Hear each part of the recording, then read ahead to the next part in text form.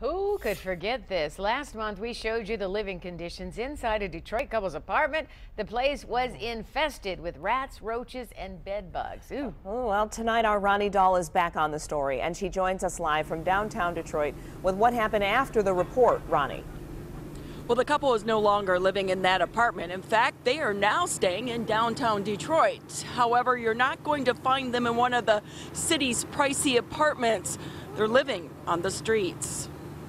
Monica and Angelo can see Detroit's comeback. New shops, new restaurants, all shiny and bright, just like the holiday lights. But to them, it's a world away. You have to make yourself invisible when you're homeless. How many days have you been on the streets? Since the 22nd of October. That's when the couple was evicted from their tiny apartment in the Kim Russ apartment building. An apartment infested with bugs, roaches crawling on the walls, the ceiling, and even in the refrigerator. They had stopped paying rent, they say, to try and get the owner to take care of the crawly critters, a problem the owner told us at the time he didn't think was that bad. You think those are acceptable living conditions? Actually, I believe so, yeah. Once evicted and with no place else to go, Angelo and Monica ended up in Hart Plaza. Everything they own in a couple of containers and on their backs. How long do you think you can last? I don't think I'm gonna last longer than her. I'm 59 years old. I'm blind.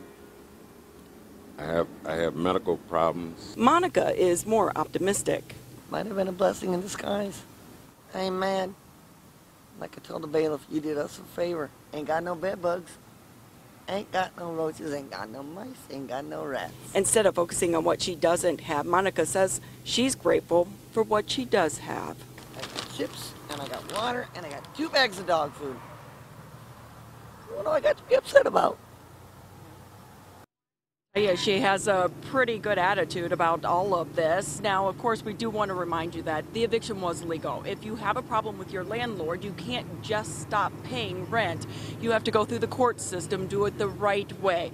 As for what's going to happen now, yes, they could go to a shelter. It's available to them, but we know a lot of people don't want to do that, and for various reasons they don't want to, including one of the main reasons, they don't want to get rid of their dogs. To Monica, they are her 4-legged babies, and I can understand that. So for right now, Angelo's out here panhandling, just trying to get enough money so maybe they can get into a new apartment, one that is bug-free. For now, we're live in downtown Detroit. Back to you. It'd be nice to see them get a place to stay, Ronnie. And some jobs, if at all possible, so they can pay for that new apartment. Yeah.